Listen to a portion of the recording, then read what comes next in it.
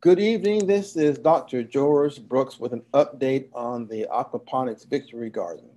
The date is January 26, 2021, and our subject for today is how much of your annual diet can aquaponics actually grow? Now, over the past few months, we have been working on a way to try to demonstrate that we could actually revitalize the old Victory Garden model in backyards if we were able to use aquaponics, in this case, the kind that we use here that is made out of these kiddie pools. And that everyone wants to grow Victory Gardens, but no one really has the room.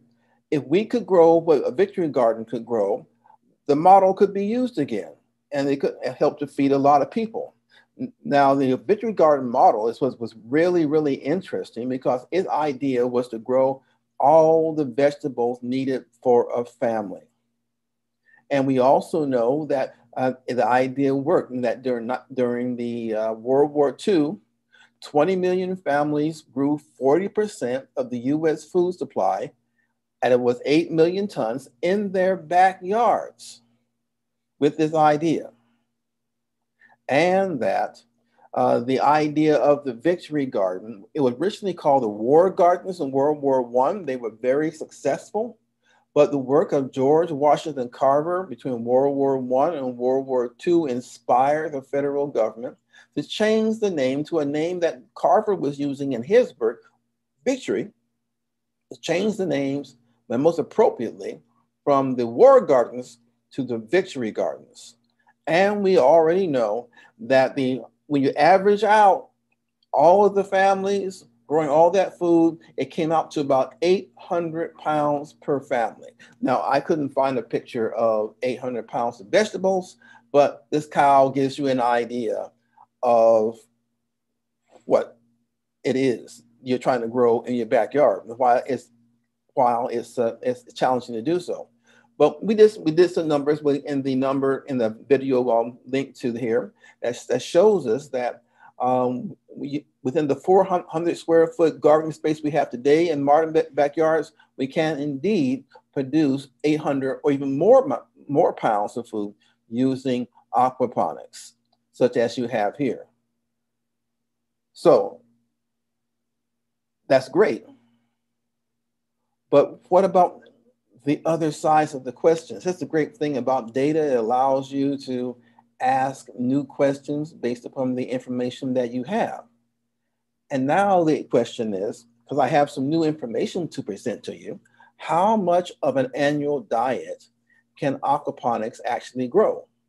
Now, as we all see aquaponics and hydroponics with wonderful production of lettuce, but man does not live by a woman by lettuce alone. So what else can it grow? What percentage, without going through any unusual hoops, things that we know that we can grow today, of your diet, can aquaponics actually grow if you have the facilities in your backyard to do it?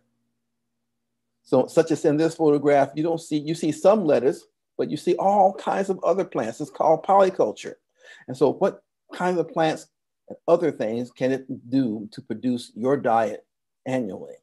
So let's take a look at what that entails. Now, as I said, man does not live by lettuce alone. Now, this article came out in 2011 by National Public Radio. And it said that the average American ate in that year literally a ton of food.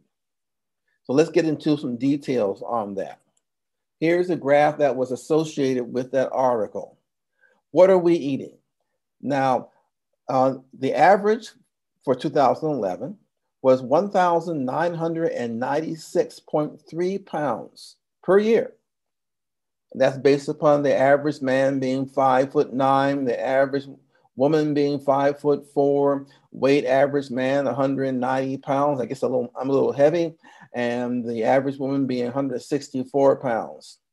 Now, within the data from that year, which I don't think has changed probably all that much, Except it may have come down somewhat because of this age of food insecurity that we're in. Look at this wheel. The average American US citizen ate 85 pounds of butter and oils, 273 pounds, 0.2 of fruit, 24 pounds of citrus. And now it says 415 pounds of vegetables, even though they show a pepper, which is technically a fruit. So we'll have to look into that. But 415.4 pounds of vegetables, 56 pounds of corn, just straight sugar. We ate 141 pounds, almost 142 pounds of sugar. No wonder folks have diabetes these days. Flour and cereals, 192 pounds. Beverage milk, milks, 181 pounds. Personally, I don't drink milk. Though I do love dairy products, 600 pounds of milk, cheese, etc., etc. Fish, 16.1, chicken, 73.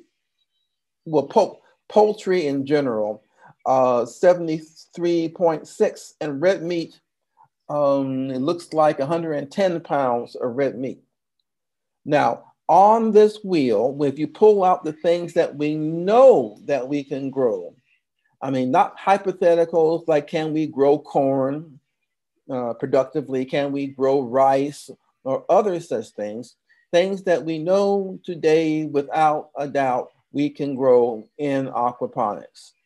And those things are, for this study, 16 pounds of fish. We know we can grow fish, and we know we can grow fish successfully and to market size. It's just a matter of having the skill to do so. The 415 pounds of vegetables. We know we can do that. We know there's a wide variety of vegetables that we can grow, even if they are including peppers and probably tomatoes as vegetables. Okay.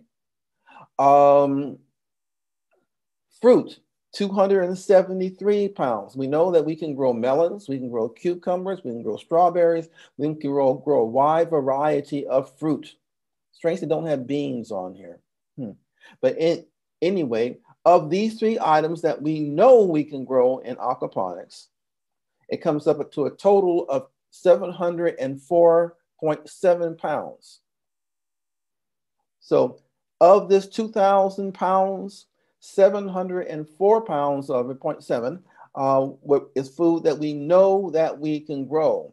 In other words, when you add it all up and do it as a percentage, aquaponics can produce 35% of the food we eat every year from our backyards.